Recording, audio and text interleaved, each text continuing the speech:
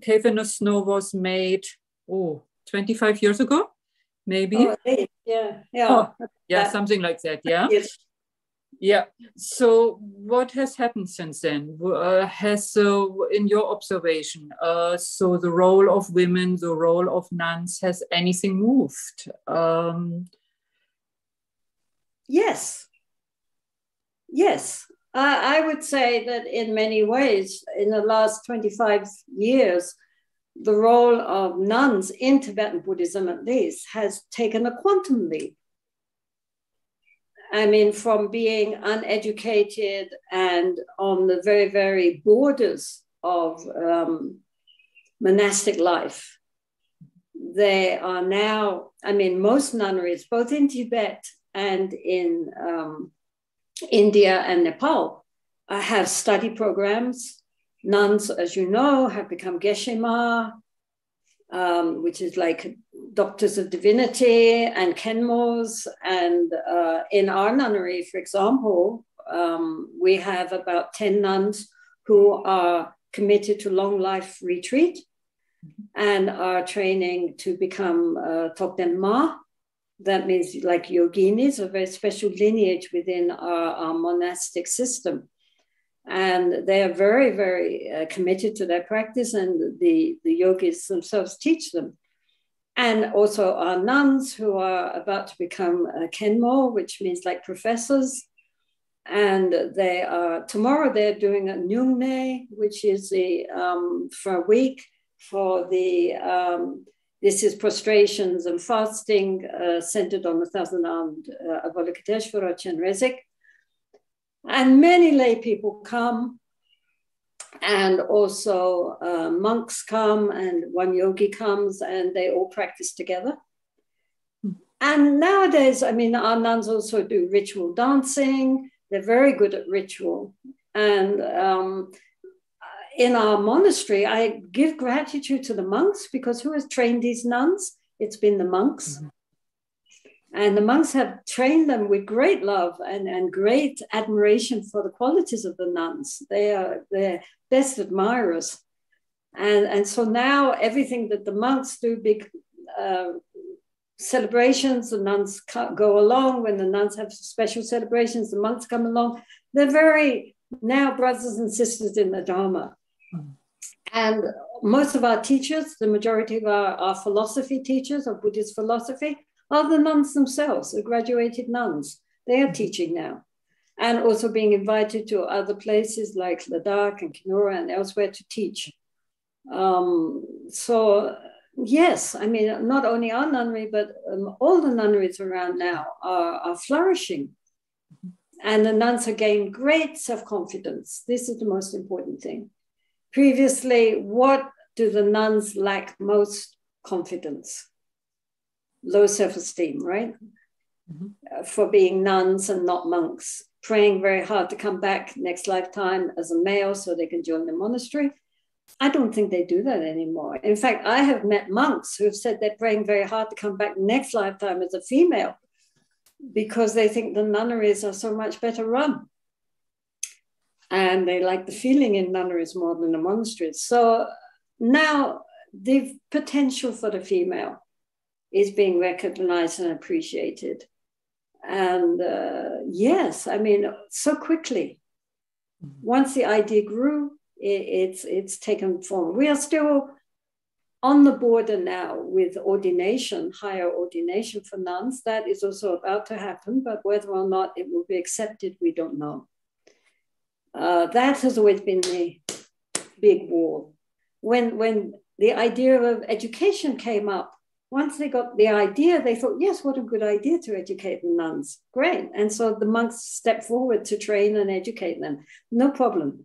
But this problem of higher ordination, bhikshuni ordination, is still, it's a very interesting stone wall. Mm. The opposition against something which the Buddha himself inaugurated. In the time of the Buddha, there were many, many nuns. And apparently, even in the 12th century, there are many accounts of nunneries, but never mentioned in the monks' chronicles. Mm-hmm. Mm-hmm. So there's always been that interesting, interesting reservation when it comes to monasticism, higher monasticism in the Tibetan tradition. But it will happen. It will happen. In the meantime, the nuns are ready now. You know, they're highly educated, very confident. They can go forward. Whereas previously they lacked any real learning and they would not have been able to sustain the role of fully ordained nuns. Mm-hmm. Now they can do it. Mm-hmm. Nothing to stop them. So yes, it's a good news on that count. The nuns have really come forward and are appreciated not only by the monks, but also by lay people and by everybody. Much respected now in a way that hadn't happened previously. In Tibet also, everywhere. So nuns in Laronga, in this big nunnery with thousands and thousands of nuns in Eastern Tibet, they've just published 25 volumes of nuns teaching with female voice in Buddhism. Wow. And they themselves are teachers and practitioners and amazing women. So it's not just here, but also in Tibet that women are coming up, Gechak Gompa, with all their big rituals, which they do all the year, and their extreme expertise in yoga, in Tumo and so forth, which they're even teaching to the monks now, because they are supreme in the practice. So yes, this is the time when Tara is manifesting her qualities and really supporting all the nuns. Wonderful. So this is good. Wonderful. Yes, it is. Wonderful. And you're very much part of it, Jetsunma, by, just a small part. All the, not just our nunnery, all the nunneries are really blossoming now. It's very, it's not that puts the monks down. It's that it brings up this other side, the feminine side, which they really appreciate. I mean, I don't know other monasteries, but our monastery of Kampaga and Tashijong, the monks love the nuns. Mm-hmm. They really appreciate them. I mean, love in the real sense, and admire them, and really they're like brothers and sisters.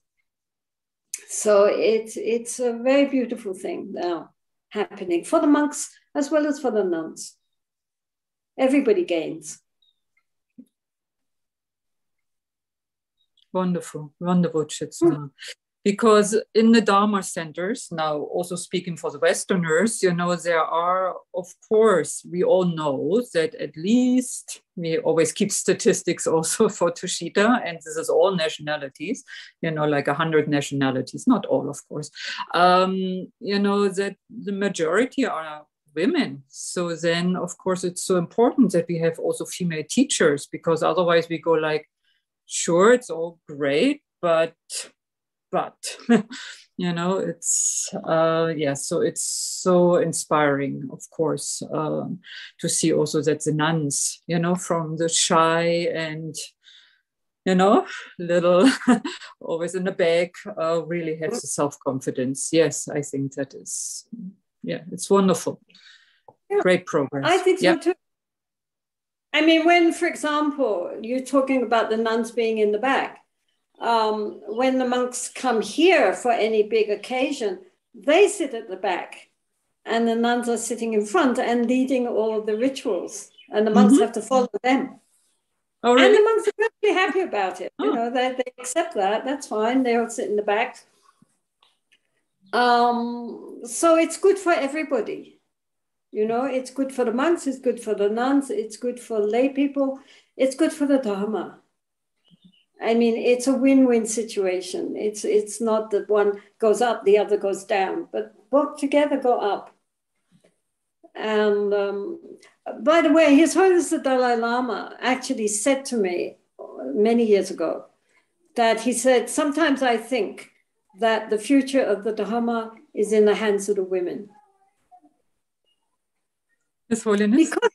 Because His Holiness said to me, because you can see, Indeed, you know, the majority of the audience are going to be female. And now gradually more and more authors and teachers and so forth are women. Why not? You know, I mean, nobody's taking anything from anybody. The Dharma isn't a cake that you have to divide up. I mean, it's there for everybody. And nowadays, as women become educated, then also they begin, you know, also many Dharma teachers, and also, for example, Pandita Sayadaw Pandita, who is a very eminent Burmese meditation teacher, very stern looking. He said to me, and I hadn't brought this question up at all, he just said that his best teachers were the women, and that because women, one thing, because when you told them what to do, they just did it, whereas the monks always queried his teachings compared with others that they had received. But also, he said women can jump and fly in space. He said they're at home like, you know, Kandro, you know, traveling in space. He said women are naturally at home in the intuitive, whereas most men like to take it step at a time. They can't just jump. And so he said, therefore, his best meditators were the women. Women felt a natural kinship with meditation. So, I mean, and other lamas have said the same thing, that women are much more at home within the intuitive often. And therefore, you know, if they learn how to meditate, they really take off. So, you know, there are actually many, many advantages to a female birth, including our natural affinity with the heart. You know, I mean, we don't have to learn how to be loving and compassionate, because nature intends us to be loving and nurturing, you know, in order to be mothers. And so we feel at home within our emotions. We can talk about our emotions, right? And our feelings and so forth. Whereas many men, not only are they naturally less inclined to be in tune with their intuitive side, but also they're trained not to be emotional. You know, boys don't cry. Boys don't feel this. Boys don't feel that, you know. So they've grown up within this cage. And it's very hard for them. That's why they have to learn how to come back into their, you know, emotional center. Whereas women already know, they're already there. So we have lots of advantages, and, you know, we should be proud of having a female birth. It's a step up